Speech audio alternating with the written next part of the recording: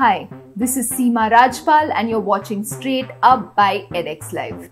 Serious allegations of plagiarism have been pressed against the draft framework for the four-year undergraduate program FYUGP that was released by the University Grants Commission on March 17th. The Democratic Teachers Front has released a statement detailing instances of plagiarized portions in the draft framework from guidelines issued by the University of Michigan and the University of Arizona. This was part of its feedback on the draft FYUGP, the window for which closed on April 4th. The feedback statement provides 7 instances of alleged plagiarized sets of paragraphs in the draft framework.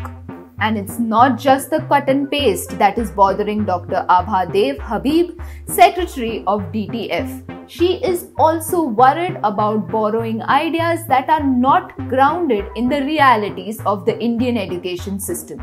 Deb says that since they have borrowed the idea, now they need to explain how the framework works for us.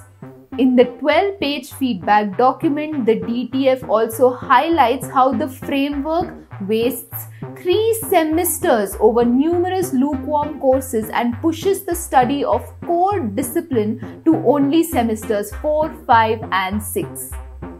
When Edexlive reached out to the UGC chairman M. Jagadish Kumar, he stated that the FYUGP draft is a work in progress. He also mentioned that the final draft will have all the credits and the feedback received has been sent to the drafting committee of FYUGP. That's all from us today. Do like, share and subscribe for more education-related updates. We will see you again tomorrow. Don't forget to mask up and stay safe.